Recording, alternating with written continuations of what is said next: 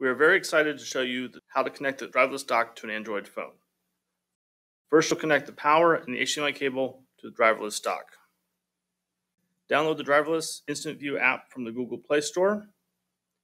Then you're going to connect the phone. Then you're going to tap the Driverless Instant View icon on the phone. The screen sharing will automatically come up. You will see two buttons in the UI, Connect and Disconnect. These buttons allow the user to turn off the screen sharing. So if you click on Disconnect, your screen sharing will terminate. So you're going to tap on Connect again, and your screen will come back up. There is an option in the UI to enable high performance mode for gaming and other applications. The app allows screen sharing both landscape and portrait mode.